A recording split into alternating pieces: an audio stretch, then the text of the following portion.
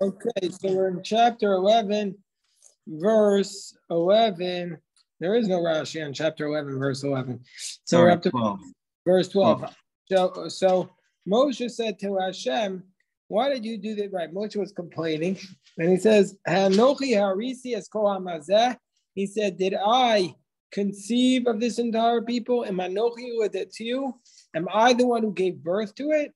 Kitomar Eli, that you said to me, Sa'eu b'chekecha, carry it in your bosom, kasher yisa omenes hayonek, like a nurse carries a nursing child on the earth that you swore to his fathers. So this is Moshe compares himself to a nurse carrying a baby. So Rashi says, Kitomar Eli, Shata Omer Eli Sa'el Bechakecha. You're the one who said to me, carry him in your bosom. Where did God say this to Moshe? He said, Lech Mechaya Sa'am. Go eat the people. And it says, and he commanded Moshe and Aaron regarding the children of Israel. He said, I did this to you with the understanding they may stone you and they may insult you. To the land that you swore its fathers. You say to me, to carry them in my bosom. Jerry, did you have a question? How true it is that we see today leaders getting pelted not only with words but with dangerous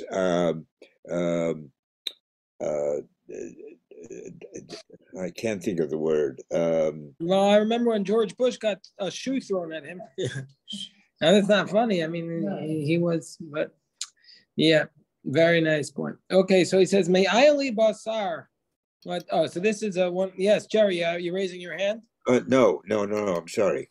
Okay, so then the verse continues. And Moshe Rabbeinu says, "May I only basar watelu koa amazeh." Where would I have the flesh to give to this whole people? Kiv kualai more that they're going to cry to me, saying, "Tino anu basar v'nochila." Give us some flesh and we'll eat it.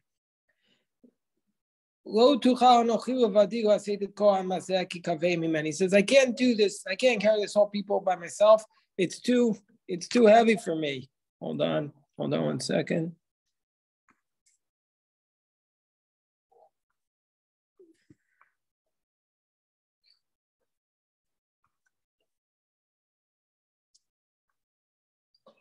So then it says, oh, there's a fly in here. Terrible.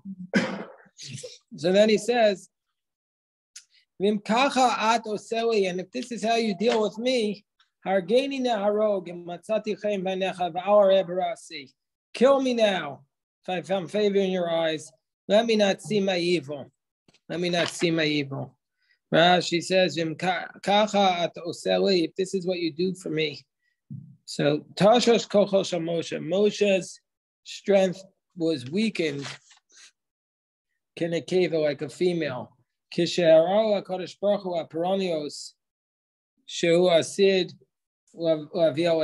When Hashem showed him the punishments that he was destined to bring about them, Alzos. Amar fan of him Cain Argani Tchila. Moshe said, kill me first. Let me not see my evil. Rashi says, it should have said, he said, it should have said, I don't want to see their evil. Now, Shekina Akosov, the verse uses it as Kina Akosov. This is what's called a euphemism. This is one of the scribal emendations in the Torah.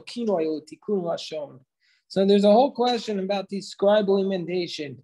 Does this mean that later scribes change the text of the Torah? So it says, I don't want to see my bad, but he changed it. It said their bad, and he changed it. The later scribes changed it to my bad. Or does it mean that Moshe Rabbeinu himself used the euphemism? So, not surprisingly, the ArtScroll does not accept the idea that later scribes changed it. In their footnote, they expressly reject that approach. But some scholars say that is the possible reading here. Okay, next verse. So Moshe is saying that I can't carry this entire burden, and if this is what you're doing, Hashem, just kill me. Yeah, well, Rashi says that Moshe saw that they were planning, that Hashem was planning on punishing all of them, and he says, if that's what you're planning on doing, kill me first, so I don't see them. Yes, Jerry. Excuse me. Does this mean that Rashi admits that the Torah was written by man and there were several different variations? Well, that's what I said, that the ArtScroll rejects that explanation, but if you look at Rashi literally, that's what that's what the text seems to say. Now, the ArtScroll rejects that, but that's what Rashi actually says. So I don't know. I can't comment any more than what I told you. But what does Steinsaltz have to say about this? Rabbi Steinsaltz doesn't give a running commentary on Rashi here, so I don't think he would comment on it because this is a comment that Rashi makes. So right, yes. But there is a whole discussion about this in the literature, whether or not what does Rashi mean when he says it was an emendation by a scribe. What does Rashi mean by that? Last time we had this, Rabbi, you asked me to look at all the different occurrences because what Jerry said was basically that we teach our kids that the Torah was never changed. I don't teach them that. So, I mean. No, so I'm saying what you said in response is basically that for kids, it's better if they think that the Torah is 100% the same. But as adults, we can be open to Chachamim like Rashi, who suggest that there were changes that were made. Very minor, and they were done for a purpose. But of course, we know that there were different texts floating around. Is it raining out there? Yeah. Okay. By the way, we have a big surprise for everybody. Big surprise coming. I can't even tell you what it is. You're gonna love this surprise so much. Yeah, you're gonna be so shocked when you see this. You're gonna be shocked beyond words. Okay. So then he says, "Vayomer Hashem Moshe." God said to Moshe, Rabbi, on that verse, there's a footnote in Steinsaltz and it says, "See it in Ezra." That's a silhouette. Oh. In Ezra says. Okay. Well, we'll have to make a mental note to check that on verse 15. Now he said, and God said to Moshe, "Esvoli shivim ishmei ziknei Israel, asher yadata ki heim ziknei am v'shotrav." Collect for me 70 elders from the elders of Israel, that they are ziknei am v'shotrav. They're the elders of the people and their officers. Take them to the Omoed, misyatzvu shamimach, and stand there with you. So now this is a very important Rashi. Rashi says, Harei teshuva b'tchunatcha. I'm going to give you a response. You said, Lo anochi levadi. You said, I alone cannot carry this nation. Where were the original elders? Even in Egypt, Moshe and Aaron sat with them, as it states, Lech v'asafta as Israel. So where are all these elders? Where'd they go? They died in the fires of Tabera. They were fit for this punishment from Sinai, because it says, so why did they die? Because they viewed God, they ate and they drank. They acted with levity, like somebody who takes a bite of bread. Like it's not appropriate to be eating while you're having this spiritual meeting with God. And there they are, they're taking a bite of bread while they're in the presence of the king. Nevertheless, they ate and they drank. God didn't want to kill them at Matan Torah, kill all the elders at Sinai. So he waited till here, and that's when he killed them. What's the matter? So why did people eat Torah? So that's the very good point. And I would say that's just like there's so many things that people need to work on in ourselves in our lives. So that's for most of us, it's not a priority, but I'm pretty careful not to do it while I study Torah. But most people are, there's other things we need to work on until we get to that point. Shut down the soup kitchen. Shut down. Yeah, I know. I'm just saying, like, people come in. We're not looking at you, Bill.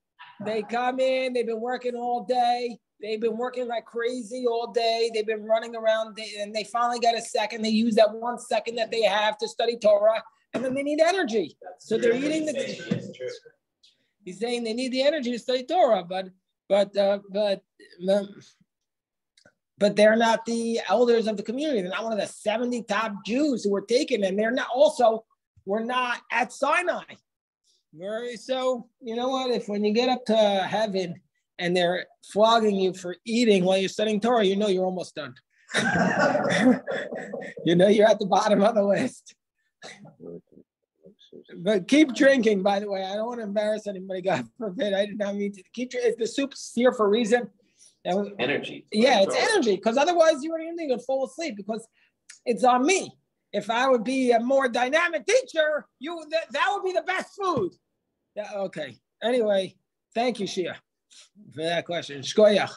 So There's also a note on that. Yeah. Verse 15 in the Steinsaltz. what does he say? It says that because Moses was 40 days without eating or drinking, he couldn't understand people whose concern was Food. food. Yeah, Moshe went 40 days. Right. Did you have a question, Jerry? No. Okay, fine. Then it says, that they are the elders. So Rashi says, Otansha Tamakir Shenitmanu Aleim Shotrim. These are the people who were appointed guards over Israel in Egypt. Bavodos Parach, for their crushing labor. They would take pity on them. And they would be beaten by the Egyptians because of them. So who are these people who Hashem makes the elders here? Those were the people who were the guards over Bnei Israel, and they would have pity on the Jews, and they were getting beaten, as it says, Vayuku shotrei Bnei Israel. Ata, now, yitmanu b'gdu ata. Now these people are being reappointed. Like they were suffered in their distress. So those people who took the punch for the Jews, now they're the ones being appointed the elders. Yes, Jerry. In the English translation, it says, and the officers of Shmad. I thought Shmad means to become a rebel, to give up the religion. Are they officers of Shemad? I don't have that in my translation. The English, the one that Rabbi Goldman puts up. The letters are Shin, Mem, Dalet, Shmad. Oh, and the officers of, let me see. Volume. So that's. Yeah, but they've had a lot of spelling mistakes, especially in the Hebrew, even in this parsha. And I'm going to send an email of all the spelling mistakes, so I don't think that that's a real good typing, meaning I think it's a mistake, because why would they weren't at all obliterated or annihilated. I don't have that in my Rashi. But do you see it here? It doesn't make any sense, even in a sentence. Jerry, you're sharp. Nothing gets past you, but I don't have that in mind. Okay, and take them. Take them with words. Fortunate that you were appointed officers. Over God's children. So that Bnei Israel should see if you knew Gubahem Gedula Ubekavod. So and have them stand there with you so that people will see and give them respect. Look how precious these people are. They stand there with God to hear a speech from God. They stand there with Moshe. Then Rashi says, then the verse says, V'yarati v'dibarti machsham v'atzalti min haruach asher alecha v'samti aleim v'nasu yitzcha b'masa'am v'lo tisa talavadecha. And then I'm going to go down and I'll speak with you there and I'll place from your spirit and I'll place it on them, and they will bear the burden of the people with you, and you won't have to bear it alone. Okay. What happened now? So Rashi says, "V'yarati zu echad me'eser yeridos aksuvos b'Torah." This is one of the 10 yeridos that are written in the Torah. There are 10 times there's a yerida written in the Torah. V'dibarti imach. So where are the other 10 yeridos that are listed in the Torah? There is 10 places where it says God goes down. Genesis has 4 of them. Exodus has 3 of them. Numbers has 1. So that's actually only 8. But then Zechariah, yeah, so there's actually only 9. I don't know how they got to 10, but okay. There are not 10 places, but okay. And then it states, "V'dibarti imach," and I'll speak with you, v'lo imahem, but not with them. Va'atzalti. This is such a beautiful verse. Hashem is taking the spirit of Hashem, of Moshe. I will increase some of the spirit that's upon you and place it upon them. Va'arabe. I will increase like Va'atzilei b'nei Israel. And it's like the Atzilei to the nobles of the children of Israel. The Samti aleim. I will place it upon them. Look at this Rashi. This Rashi is the spectacular.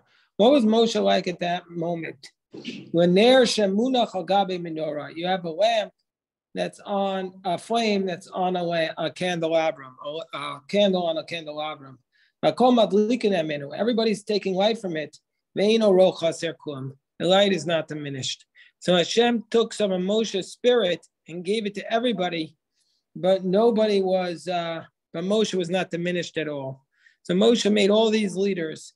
This is like the fact that Moshe just kept promoting everybody to be his helper, and none of his spirit was diminished. Yes, Jerry had a question. Yes. Here God gives Moses an advice on how to govern. Why did Moses have to wait for his father-in-law to make a suggestion that when you, Moses, sit in judgment as a judge, you should set up a department of a judicial department?